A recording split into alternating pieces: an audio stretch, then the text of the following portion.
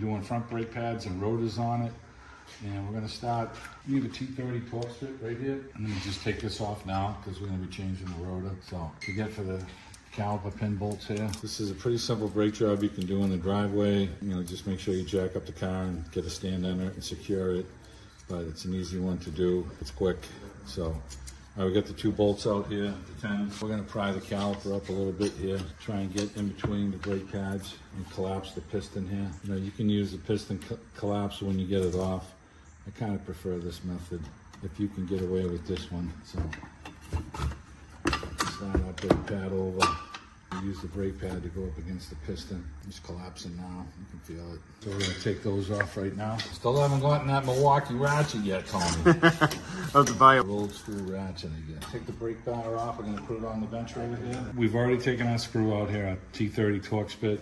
You're just going to give the rotor a little tap. We're going to put some on the screw that holds the rotor on. And I'm doing them on my caliper pins, just a little dab there. And this is the caliper pin bolt, excuse me.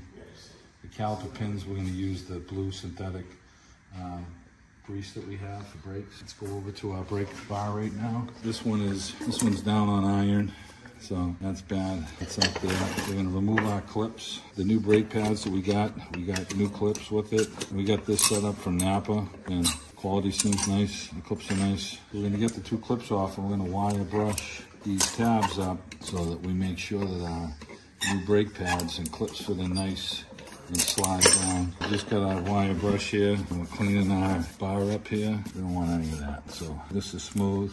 Now we've got our caliper pins here. We're gonna just twist these up, hold the boots, twist them out. We've got our grease. I pull them out one at a time because one of them has a rubber boot on and it's positional. So you want to keep that rubber boot caliper pin on the same position that it's in. Get these lubed up nice. Slide them back down into the boot. Twist them. See how they're pushing out? That's what you want. This is the one with the rubber on it. That one's good. And the center of this one as well. Center those. Push those down. Those are nice and flat.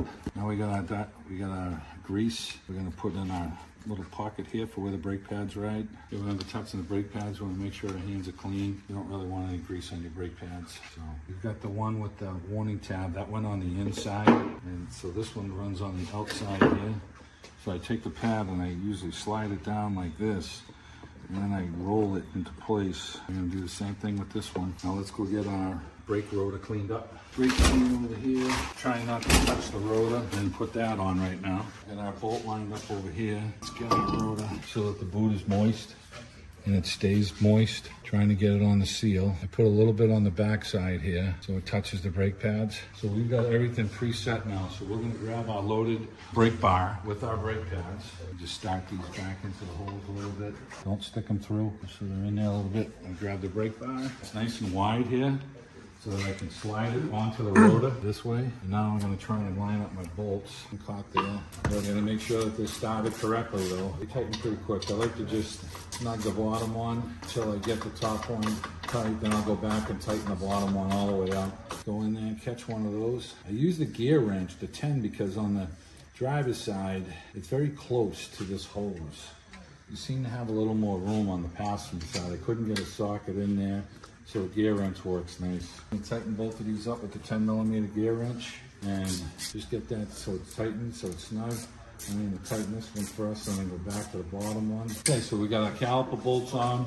We got our 2 18mm for the bracket tightened down. Got our new rotor on. We've got our T30 torque strip lubricated and tightened. Everything's been lubricated. It's going to be the same procedure on the other side. When we put the car down, we're going to pump up the brake, make sure the pedal is good. And we're gonna check the fluid level and make sure the fluid level is accurate. And that'll be it.